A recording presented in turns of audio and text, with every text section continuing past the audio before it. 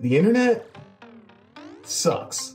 Well, not all the time. But when it sucks, it really sucks. Because if you spend any time online at all, you've come across misinformation. Misinformation is everywhere. And it has a deep effect on you. The things you see online influence how you act, how you vote, how you spend your money. But not just you. Misinformation impacts how other people vote, how other people spend money. Which is a lot scarier since misinformation can create an alternate reality for people. And decisions made at the voting booth that are based on falsehoods will shape the world we all live in for decades. We're MediaWise Campus Correspondents, a group of college and graduate students teaching fact-checking and media literacy skills at campuses across the country. And in this video, we're going to break down the most crucial skills we teach in our live workshops. And by the end, hopefully you'll have all the tools you need to identify and, more importantly, not spread misinformation. Down in the description, you can find the timestamps for all the videos we're going to cover if you want to skip ahead. And before we get started, go ahead and subscribe so you don't miss any of our other fact-checking videos. Okay, now let's get into it.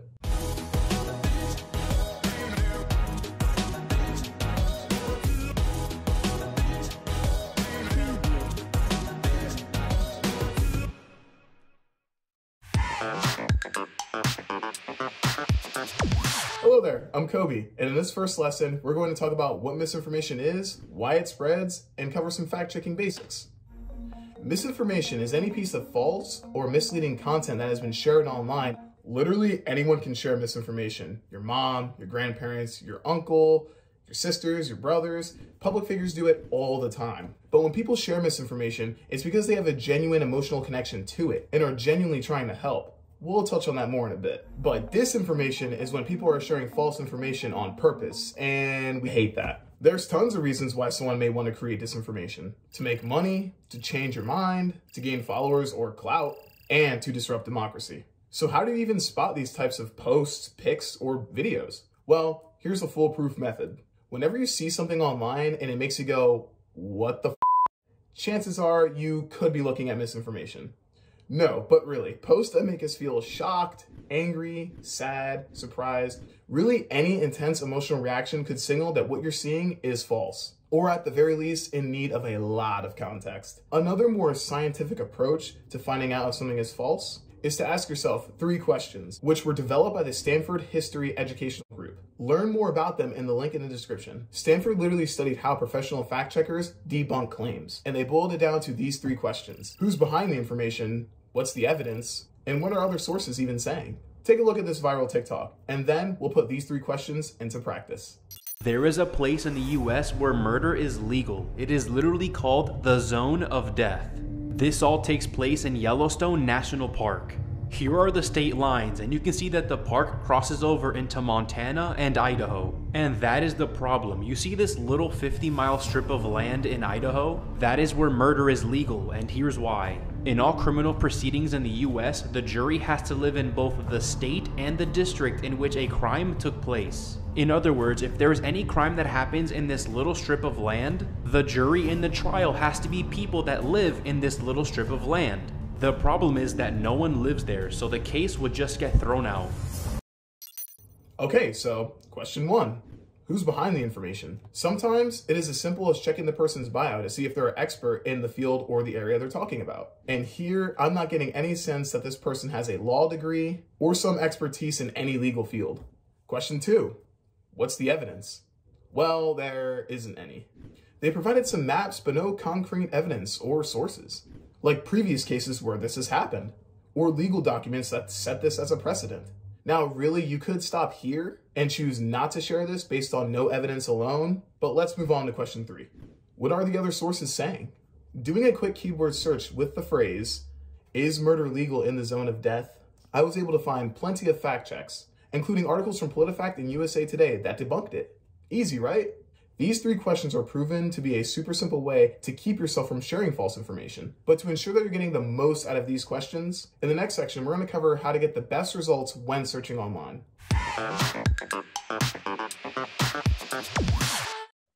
Hi everyone, I'm Lauren.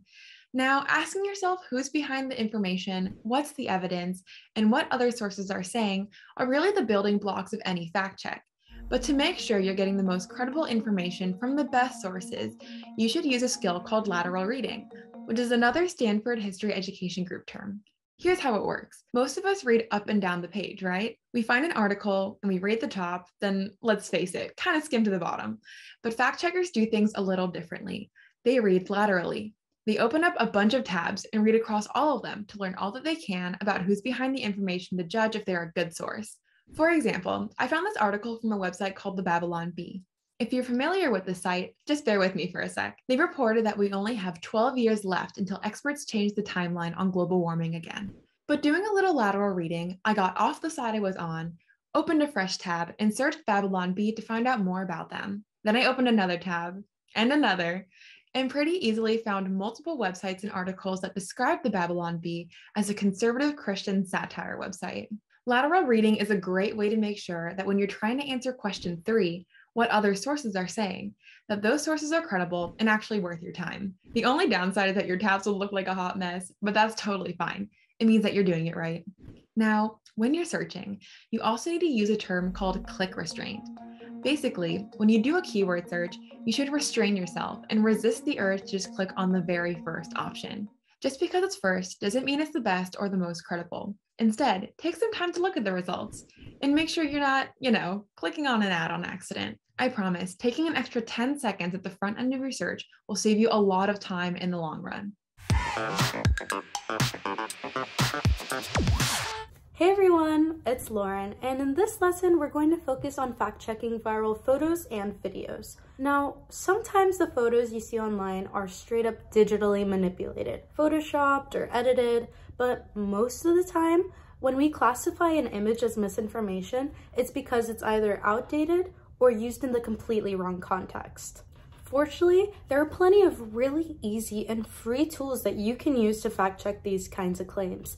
It just comes down to remembering to use them before you share. Let's take a look at this photo, which went viral following the 2021 winter storm in Texas, which brought record low temperatures and caused widespread power outages. It says, a helicopter running on fossil fuel spraying a chemical made from fossil fuels onto a wind turbine made with fossil fuels during an ice storm is awesome.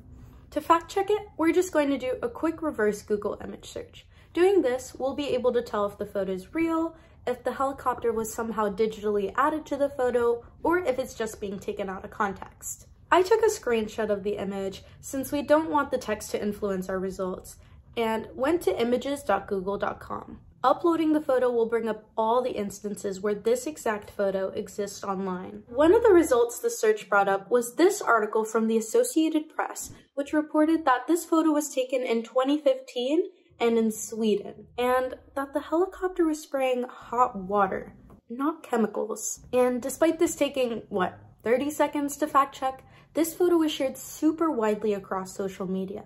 It also helped spread the false claim shared by politicians that renewable energy sources were to blame for the blackouts. They weren't. Embarrassing. Let's try another. Take a look at this TikTok video, which is problematic for a number of reasons.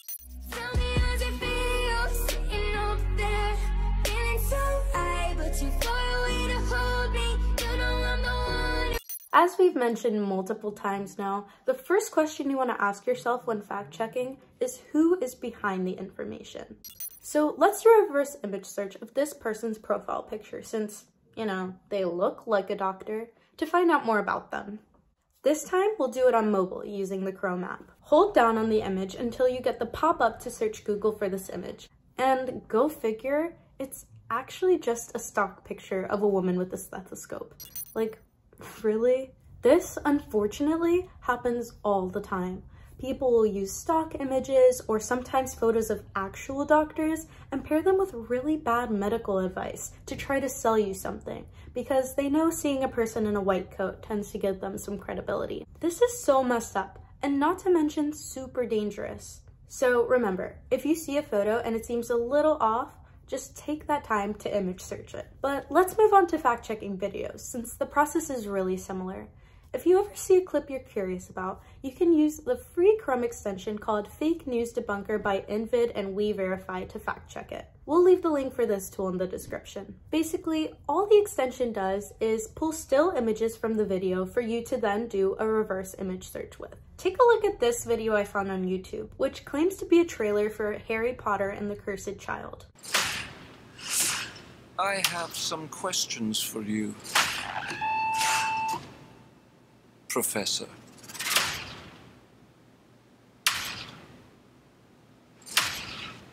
I know he's working under your orders.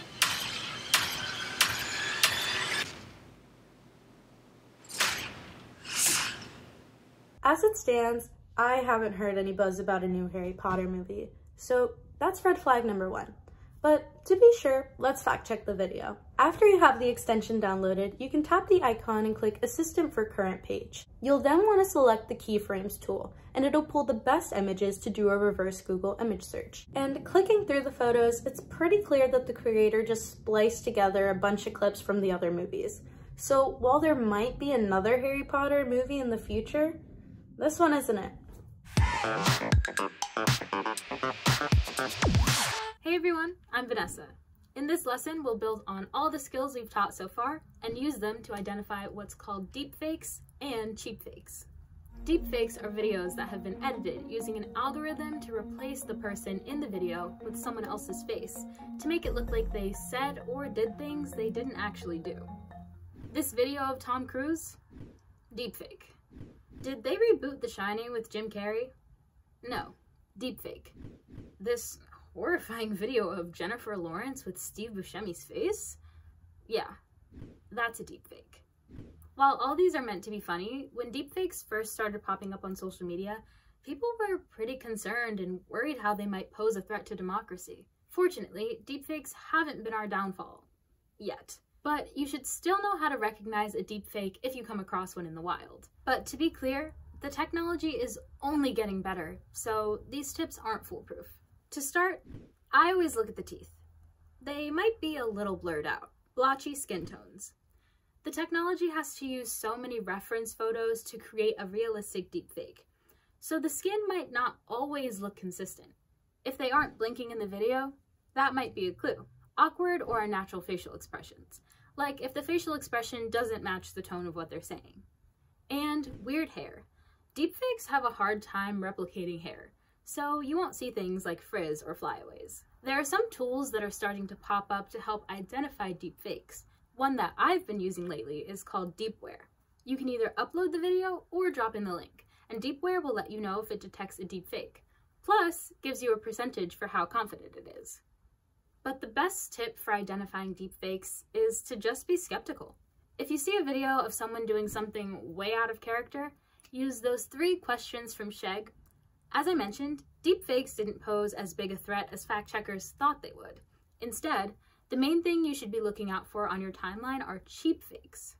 Cheapfakes are lower quality photos and videos that have been manipulated using cheaper, more low-effort editing software. Cheapfakes can also edit out important context or maybe reorder clips to alter the narrative to deceive you and shape your opinion, which makes them a lot more worrisome on social media than deepfakes. For example, take a look at this video showing environmental activist Greta Thunberg that was created and shared on social media.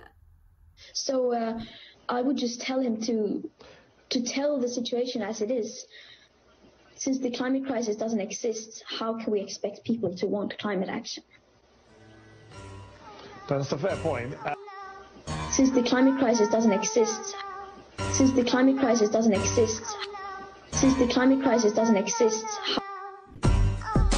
Wow, the person who made that really thought they did something there. But this is a good example that shows just how easy it is to pull an out-of-context clip and create misinformation around it. To fact-check this, I did a keyword search using the exact quote to try to find the original source. And here's the full portion of that interview with MSNBC. What we need now is to raise awareness and to create public opinion to treat the crisis like a crisis, because if people are not aware of the crisis that we face, of course they won't put pressure on the elected leaders. So I would just tell him to tell the situation as it is. Yeah. Because, I mean, yes, you could say, I meet with a lot of world leaders and they say, I can't do anything because I don't have the support from voters. Well, how can you expect support and pressure from voters if you are not treating the crisis like a crisis? Since the climate crisis doesn't exist, how can we expect people to want climate action? So Greta isn't saying that the climate crisis doesn't exist. She said that voters won't take it seriously if they don't believe it exists. It's all about context, people. Cheap fakes, like pretty much all misinformation, are created to play on your emotions. They are designed to get a rise out of you. So before you share impulsively, pause and take the time to look into it. Hey everybody, it's Maddie. Thanks for hanging on with us. In this final lesson, we're going to be talking about all the sketchy red flags you should be on the lookout for when you're scrolling through social media. Starting with cross-posted content, we see this all the time. A screenshot of a tweet gets shared as a meme on Instagram, a TikTok gets reposted onto YouTube. But when you see this happening, remember that context is crucial, and it might have lost a lot of it jumping from platform to platform. When this happens, you should try heading to the original source or creator's page. It's totally possible that they have more important information in the caption that got lost along the way. Or maybe they posted an update clarifying what was in the original video. Now, I know we all love a good meme. They can be funny ways to comment on current events or topics. But memes have become a sneaky way to share misinformation, mainly because they are super easy to create, spread quickly, and they use recognizable visuals that can appeal to a lot of different age groups. I think we can all agree nothing ruins a day quite like seeing a family member share a bad meme.